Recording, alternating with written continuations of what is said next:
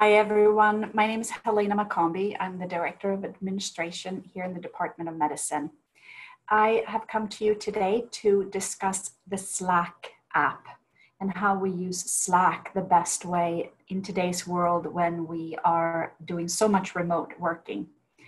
I want to show you what a workspace is, what a channel is, how to set notifications, how to respond to other people. I hope this is going to be helpful. I hope to record this in less than 15 minutes. So here we go. If you go to the website slack.stanford.edu, this is where you will land. You will launch Slack from here, and here you will see a lot of different workspaces. Stanford has over 2,000 different workspaces. So you can look up the workspace that you are interested in. Hopefully you're interested in the Department of Medicine, the DOM Staff Resources, Stanford University School of Medicine maybe. Those are all the Slack workspaces that I am a part of. But after you set up Slack and all the workspaces that you want to be a part of, you go and get the Slack app. This is the most important thing of all, is to get the Slack app so that you will land right here where you will see the Slack app as one of the apps on your computer. I'm going to show you the workspaces that I'm a part of. The first workspace is called Welcome to the Stanford Slack Grid. The next workspace, School of Medicine. The next workspace, Department of Medicine.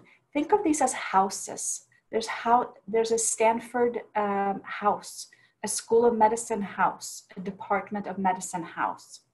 We have another workspace called DOM Staff Resources. In the central office, we have a workspace called Department of Medicine Central Office. We have another workspace called Recreation and Wellness. There's Slack Academy, and you can have others as well. Within each workspace, there are several different channels. Think of the channels as rooms to discuss different topics.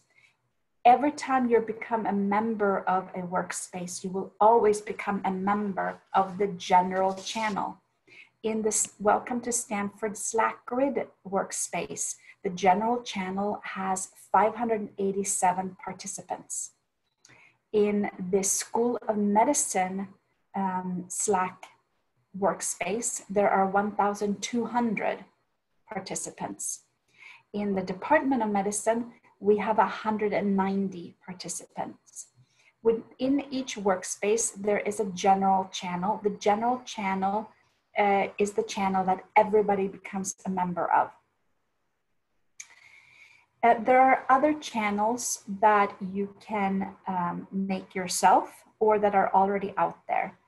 Kayla made a great channel called Very Motivated. We tend to go for a walk every Wednesday, and this is where we decide where we're going to walk and what we're going to see. Here we went to the museum one day. There's a communications team channel for the communications team, division manager channel, but the general channel everybody is a part of. There's other organizational channels. This one is a good one for everybody who books travel or does expense reports. The channel is called FMS Stanford Travel Announcements. I'm a part of another organizational channel called Podcast Listeners. I really enjoy podcasts, and this is a place where people discuss new podcasts that they are members of or that they like. It's very important to understand in each workspace what your notification setting is. At this little downward arrow here, this is where you can find out what notification you have for this workspace.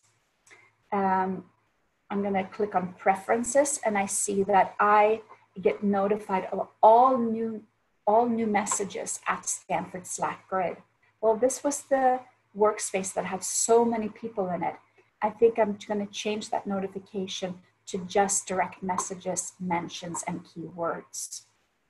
But with my Department of Medicine workspace, I feel like that's much more important for me. So with that, I'm actually going to say, want to get notified of all new messages in there.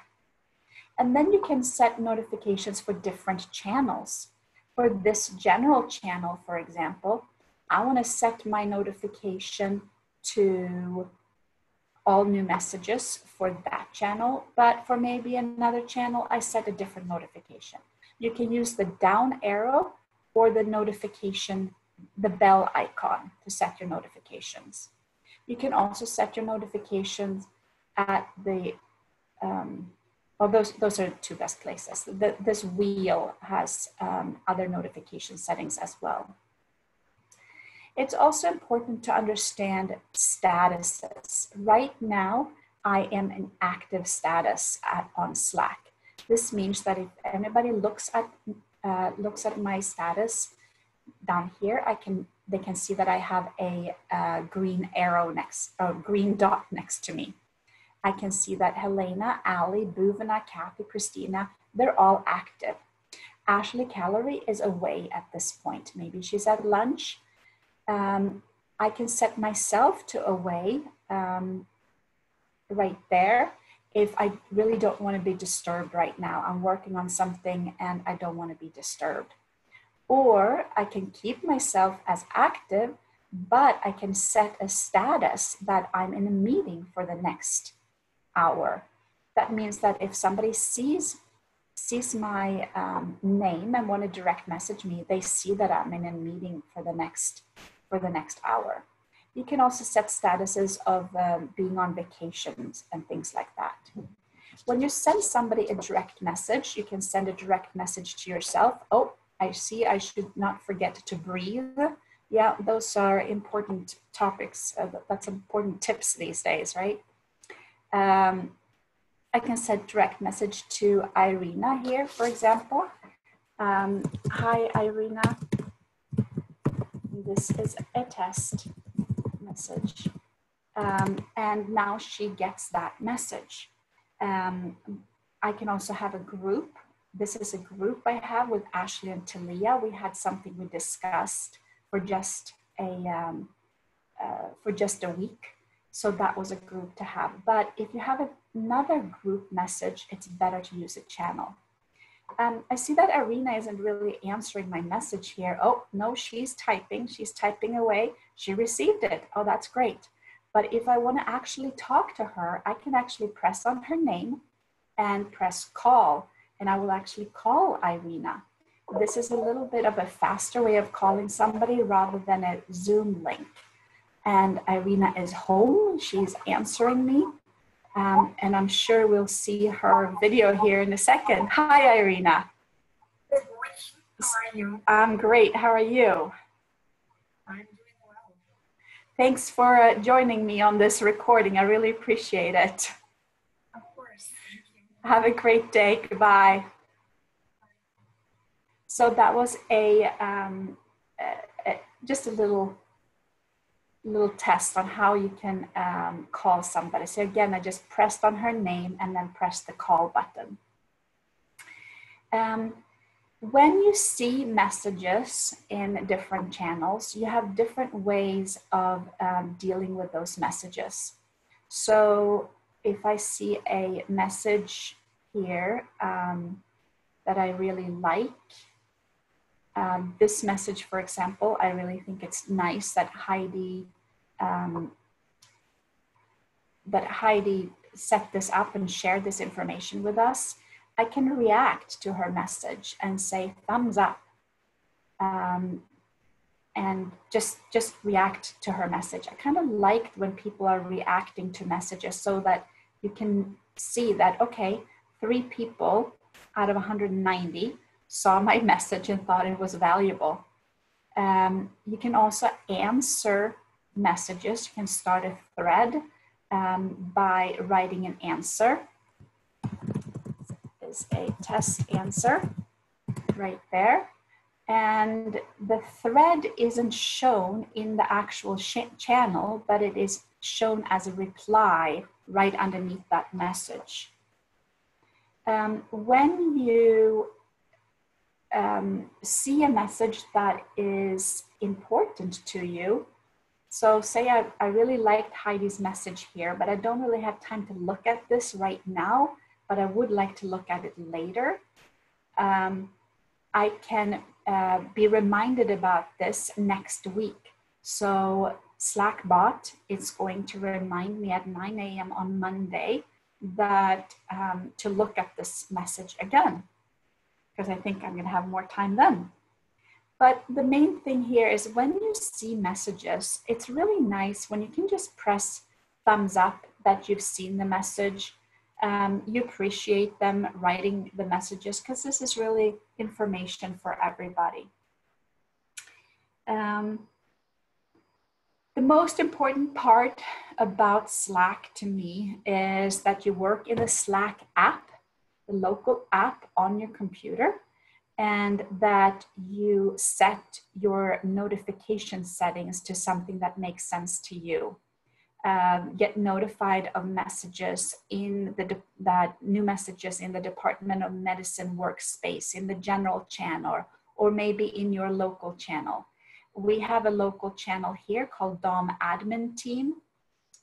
This is the team of 6 people that I work most closely with. We basically let each other know when we are online in the morning and when we go home at night. Yesterday, I was so happy that the sun was out, so I had to put in a little GIF for that sun. And it just makes it so much nicer that you know that people are there. Even though you're not working right next to them, you know that they're there. They're right there, just a Slack message away or a little call away like I just did with Irina. I hope this was helpful to you.